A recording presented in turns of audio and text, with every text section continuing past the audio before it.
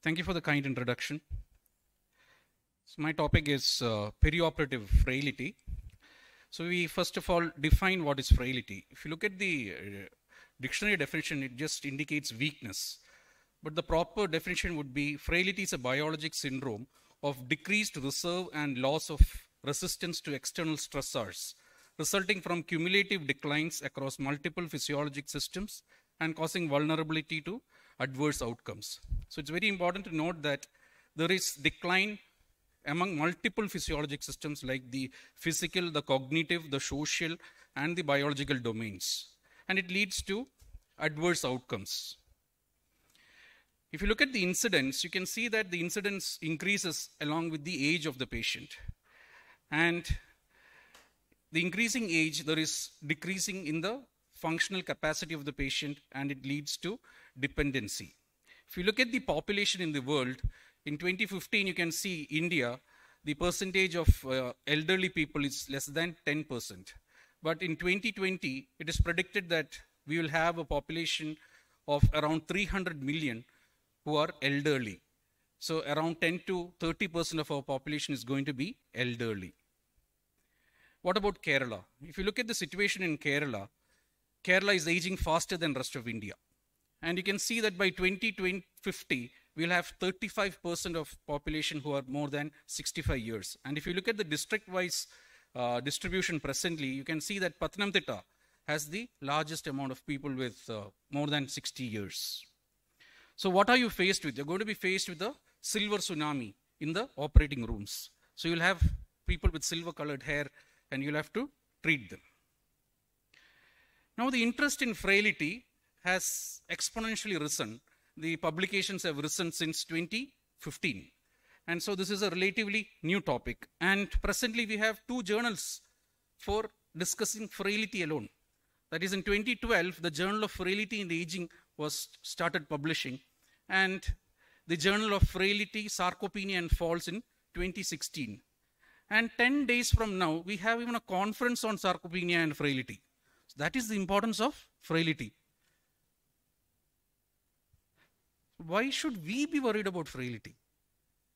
That's because a lot of studies have shown that the cost of surgery is very high when frail patients are being taken up for surgery.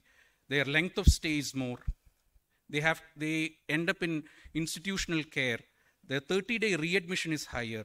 And the functional decline when compared to a frail patient is higher when they undergo surgery. And the mortality definitely is higher. So all these factors play a big role, and that is why we should be worried. Across the spectrum of specialties, whether it is general surgery, whether it is emergency general surgery, or even orthopedic surgery, the postoperative complications, the 30-day readmission rate, the length of stay, everything is double that of a non-frail patient, including in cardiac surgery also. So all these shows us that frail patients are definitely at risk. Even the ICU patients, if there is frailty added on to their comorbidities, their mortality is much higher. Now, if you interview these elderly people, they will tell that they require 2 things. That is, they would like to live independently, and they would like to return to the activity that they were performing before. So before their pre-morbid state, what they were, they would like to return to that. So this is the requirement of most of the elderly patients. And they value this more than survival. And as anesthesiologists, it is very pertinent that we are very careful about maintaining patient safety. And if you look at it, it's often cited as the only specialty in healthcare to have reached the 6 sigma defect rate. That is, it is used to describe a 99.99966% defect-free process. So we are champions of providing patient safety. So it is very important that we stress upon the concept of surgical pause. So always you risk stratify patients who come for patients with frailty and make a surgical pause, because surgeons are always interested in doing their patients fast. So always get a risk assessment, mitigate the risk, and have a risk-informed shared decision. You should present to the patient that there are other non-operative management techniques, or you will have to undergo a prehabilitation before going for surgery. So now this picture here shows you a physically robust patient, and since he has a good physiological reserve, he, in spite of these in spite of all these insults, he is able to compensate adequately. But that is not the case in a frail patient.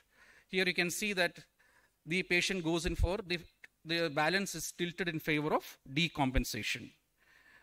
Till now I have told you that frailty is a disease of the elderly, but it is not so. If you look at this study, there are other studies also coming out from critical care. They found that it is not exclusively a disease of more than 65. They have found that when patients are between 50 to 65 years, when they are admitted, they had a higher adjusted mortality rate at 1 year, and there was greater use of healthcare resources. Now this is another picture showing you a hospitalized older surgical patient. When he's faced with many challenges during his journey through the surgery and recovery period. And look at this individual A. This is a normal patient. He has good functional capacity, and suppose he undergoes a appendicectomy. You can see that he returns back to the pre-morbid level of his functional status. Now you look at this blue line, that is patient C. He's a moderately frail patient. Now suppose he undergoes a colorectal surgery, and you can see that during the postoperative period, he is dependent on others, and he returns back after a certain time back to a functional ability, but you can see that he doesn't return to the same pre-morbid level. And what about patient B? He's only a mildly frail patient. Suppose he undergoes the first insult of a major emergency surgery like a peptic ulcer perforation with sepsis. He goes into a dependent state. He recovers slowly, and suddenly he gets a second insult of a postoperative pneumonia. You can see that his functional capacity just drops, and he may even die. And you can see that he never returns back to a state where he is functionally independent. Now this is the vicious cycle of frailty. Now frail patients, they are all have chronic undernutrition, they have anorexia of aging, and they all have loss of muscle mass, sarcopenia, which leads to decreased strength, which leads to decreased activity, and back to chronic malnutrition. So there is a basic difference between sarcopenia and cachexia. Now this is something confusing. So all you have to know is in sarcopenia there is muscle wasting, whereas in cachexia there is, in addition to muscle wasting, there is fat and bone loss. And regarding the muscle too, in sarcopenia it's a type 2 fiber reduction, whereas in cachexia it's a type 1 fiber reduction with intrafibular edema. Now this is just showing you the basic difference between cachexia. That is what I showed you pictorially. Now assessment of frailty is very important, and assessment is basically, there are two conceptual models, and the first one is the frail phenotype that was introduced by Linda Fried, and she basically says that there are 5 different components, and the other one was from the Canadian group of Ken Rockwood, and he said that a lot of deficits are accumulated once you grow, once you become elderly, and there are different assessment rules. Now these are a few of the assessment tools: the frail phenotype, the frailty index, the risk analysis index, and the frail scale, and the clinical frailty scale. Now if you look at the frailty, there are basically 5 things, and if you have like weight loss, weakness and fatigue, poor endurance. Weakness and fatigue is tested by grip strength using a dynamometer, and low activity levels and slow gait speed. If you have more than 3, you're considered to be frail. And this presence of frailty was independently predictive of incident falls, worsening mobility, hospitalization, and even death. This is the list of accumulating deficits. So what was introduced first was a 70 item model, but now it has been increased to 92, and frailty index is deficits present divided by deficits measured. So for example, if you have 7 deficits out of the 70, you have a 0.1 frailty index. So anything that is more than 0.3 is considered to be frail, and more than 0.67 is not compatible with life or independent life.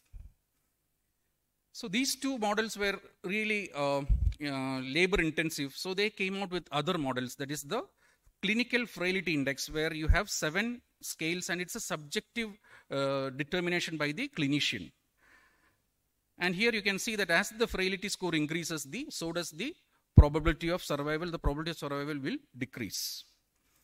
Later we came up with the frail scale. The frail scale is nothing but a combination of the 2 conceptual models. There are 2 conceptual models which I told you. So 4 items are taken from the phenotype model and 1 item is taken from the accumulating deficit model. So the illness, the frail, F-R-A-I-L, the illness is from the accumulating deficit model. And if you have more than 3, you are labeled as frail.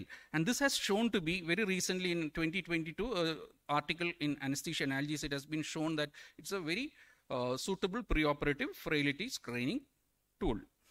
The risk analysis index, there are 2 types. There is risk analysis index C, which is clinical, and the risk analysis index A, that is administrative. The administrative one is taken up from the electronic health records, and this is considered to be very good for clinically assessing these patients. A maximum score of 81, and if you have anything more than 36, 14 questions are answered and you are labeled frail. Edmonton Frail Scale is another one, and that's 9 criteria is used.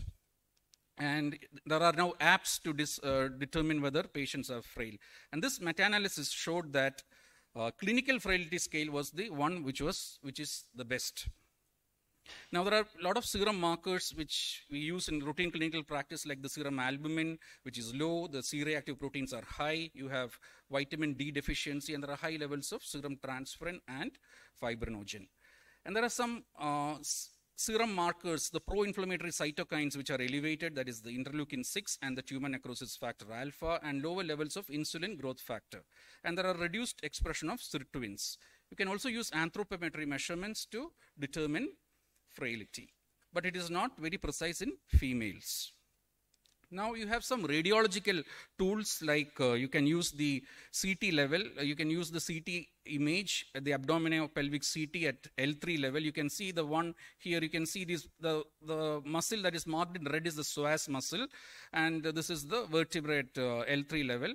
And the picture B is showing you the muscle mass is reduced, but the bone density is maintained. So this is sarcopenia, and here the muscle mass is maintained, but there is osteopenia, and in figure D there is both sarcopenia and osteopenia. The other muscle that is commonly tested is the masseter at the sigmoid level, and the masseter muscle at the zygomatic bone, just below the zygomatic bone. You can see here this is a frail patient, the other one is the normal one. You can also use the brain atrophy index, where you measure the intercaudate distance divided by the width of the brain, and you can find out the brain atrophy index. Another modality is using the ultrasound, which is commonly available in our theaters. You can, or in the PAC clinic, you can measure the there is actually, they have suggested a 9-point muscle, but it is very difficult to measure 9 muscles, so you just measure the rectus femoris at the mid level of the thigh. So how do you improve outcomes for older surgical patients with frailty? There is no silver bullet. So you have to find the contributors of frailty and then devise an evidence-based optimization strategy. So this is what is advised. If any patient above 65, if he's above 65, do a frailty assessment. If frailty is present, you look at the nutrition, the mental health, the cognition, and the physical status. Malnutrition is very common in elderly people, and because of malnutrition, you can have complications, prolonged length of stay, and impaired functional recovery. So you should address the macro and micronutrient deficits. And what are the tools available? You can check the BMI, history of weight loss. You can look at the Canadian nutrition screening tool, which is commonly used. And if your answers are yes to 2 of these, that means you are at risk of nutritional problems. So the perioperative guidelines are we recommend 1.5 grams per kilogram per day of protein. Identify if there is iron deficiency, please do supplement that. And immunonutrition is also like supplementing arginine, omega-3 fatty acids. Cognitive dysfunction definitely is prevalent among mild cognitive dysfunction is there, and this leads to the development of postoperative delirium. So the mini cog test is advised. You have to draw the face of clock and the clock handles, and initially before that you will tell the patient 3 words, and he is asked to memorize that, and after drawing the clock you ask him for the recall of the 3 words, and that is the mini cog test. And that is done to detect cognitive dysfunction, and if it is there, the patient is at high risk for developing delirium. And delirium is definitely the most common postoperative complication in the elderly. It's closely related to adverse outcomes. It is potentially preventable. That is one thing. So you can, especially in the ICUs, you can use the noise interventions and the light interventions protocol. You can switch off the sounds of the monitors, and you can also give, you can dim the lights in the ICU. And of course, you can use the pharmacological treatment. Now, coming to mental health, most of these patients are can have anxiety and depression, so that can be detected using the personal health questionnaire. And once it is there, you should try to treat these patients by try to treat them, so that, because if they are going to an institutional home, it's going to have problems, so you have to treat them early. Similarly, physical performance. Now, most of these patients after surgery, they end up with postoperative immobility. Even a normal adult, a healthy older adult, can lose up to 1.5 pounds of muscle mass per week. So you can imagine how much muscle mass the frail patient would lose. So it's very important to identify this subset of people, and the tools available are the Duke Activity Status Index, where you find out around 12 questions are there, and you can calculate the oxygen consumption. Similarly, you can use the tug test. The tug test is the patient is asked to sit, and he or she is then asked to walk around, she's asked to walk around 3 meters and then turn back and come back and sit. You should do this in 12 seconds. If it's less than 12 seconds, you are frail. I don't know how many of us will be able to do it. Now then there's the 30-second chair stand. You're supposed to sit on a chair, cross your hands, and then stand and sit. In 30 seconds, how many times you will be able to sit and stand? And for 65, and it has been graded according to the age. So if it is less than 15, you are considered to be frail. So what will you do for all these patients who are considered frail? You have to, once identified, such patients may benefit from prehabilitation, which has been shown to decrease your complication rates and possibly improve functional outcomes by enhancing the functional capacity. We have a talk on prehabilitation. But still, for the frail patients, what they do is aerobics or high intensity training, resistance training, nutrition, and mindfulness. It's done 3 to 6 weeks before surgery, and 2 to 3 times per week. It is supposed to improve the functional status. Now, there are studies in major abdominal surgery in high-risk patients where a motivational interview, personalized exercise programs, supervised high-intensity endurance training all leads to increased aerobic capacity and decreased postoperative complications. And this is extended for up to 3 months. But there is a controversy. Is it prehab or rehab? Now, frail patients in Canada who are awaiting colorectal resection were randomized to 4 weeks of prehab and 4 weeks of rehab. That is, those who had prehab did not have rehab, and those who had rehab did not have prehab. And ultimately, what was found that there was no difference in the 30-day complications. So, are we justified in making these patients wait for 4 weeks? So, a new trial is coming out, the COPE iOS trial, which could give us the result. And there, the patients undergo training, as well as they are given an iPad and they play games, and that's supposed to increase the cognitive level. So prehabilitation has its own challenges because we are not yet sure about the dose, the timing, the cognitive changes, and it is resource intensive. And are we justified in making these patients wait for 4 weeks? And what is the thing that is going to reduce mortality is the comprehensive geriatric assessment. And this is done in 5 domains: medical, environmental, functional, and psychological and social. And what do you do in that? The comorbid conditions, the medicine review, nutritional status, and in all these domains, things are taken up and a stratified problem list is made, and then an individualized management plan is there and goals are there, and this becomes a continuous circle because it is a repetitive phenomenon, and the patient is continuously followed up for the next 3 to 6 months. And there are a lot of meta-analysis which have shown benefit with CGA, which is being implemented if you have a geriatric department in your hospital. And this is the one study from BMJ which has shown that patients who underwent a CGA, they had lesser mortality when CGA was implemented. And if you had implemented a CGA, it was possible for them to be sent back to home rather than to an institutional care. So the perioperative frailty team should include the anesthesiologist, surgeon, the geriatrician, social workers, and it should be supported by your hospital. And there are studies which I have done, and it has shown that if you implement a targeted care intervention, the 30-day complications and sepsis and respiratory failure, everything is reduced. Just a minute. So anesthetic concerns are our patients, our frail patients, their response to hypovolemia, hypotension, and hypoxia are limited. Lung compliance is decreased. Arterial oxygen tension is decreased. There is impaired cough reflex, and there is increased susceptibility to hypothermia, and excretion function as well as metabolism is limited. So the concerns are basically in preoperative fasting. We can limit the fasting hours, give them a preoperative carbohydrate drink, and of course ask them to use their sensory aids intraoperatively, perioperatively, so when they come back into the postoperative this one. And rapidly moving. So basically you should risk stratify the preoperative period, and you should optimize the intraoperative period by employing lung protective protocols, minimize the hemodynamic changes, and also continue to monitor them in the postoperative period. There are a lot of strategies which are employed to prevent frailty. That is the SPRINT trial, which was shown that regular exercise with dietary advice is better, which gives better mobility in frail patients. There is the VIVE2 trial, and this is one trial which the results might help us. The Do Health, we are awaiting the results, and the NOLAN trial where they used arginine, DHA, and antioxidants that were given. It was shown to be useful in the animal studies, and now the studies are going on.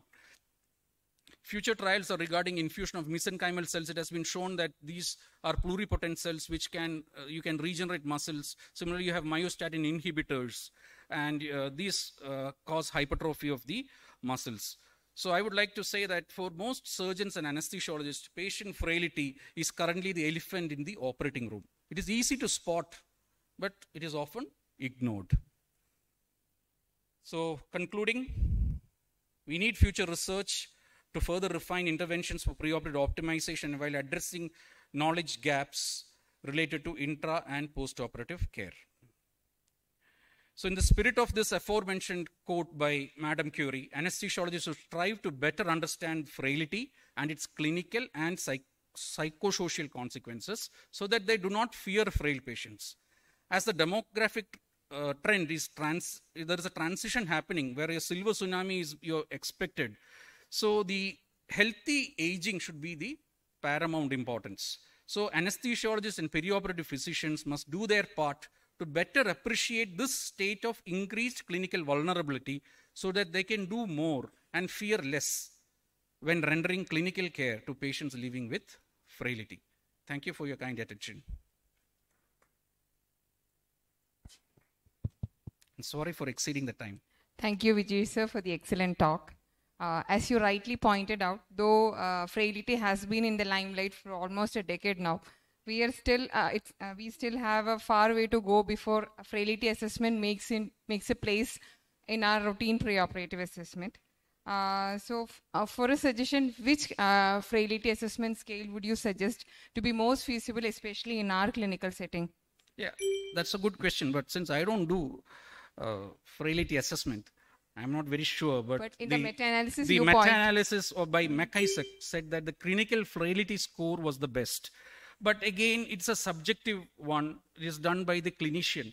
So since this is little labor intensive to do, I don't know how feasible it will be. So I think we should have a team of people involved rather than the anesthesiologist himself in the PAC doing all this. So I think a team of people, geriatrician, social worker, everybody can sit together. Suppose a frail patient comes, and I think if it is done, it is good. Yes, involvement of geriatrician is a major deficit in our hospitals. Yeah. Geriatric department? Geriatric, yeah, we don't have. topic is open for discussion.